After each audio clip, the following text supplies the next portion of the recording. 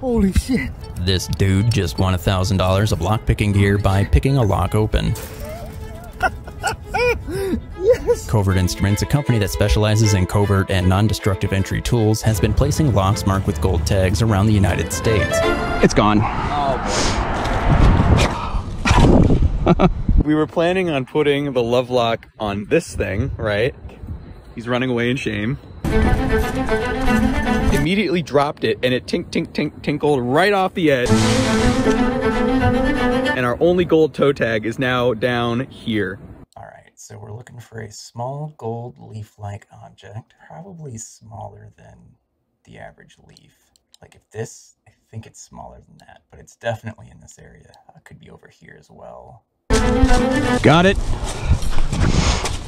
As of this video, 5 gold tags have been placed, 3 have been claimed, 2 remain, and more to come.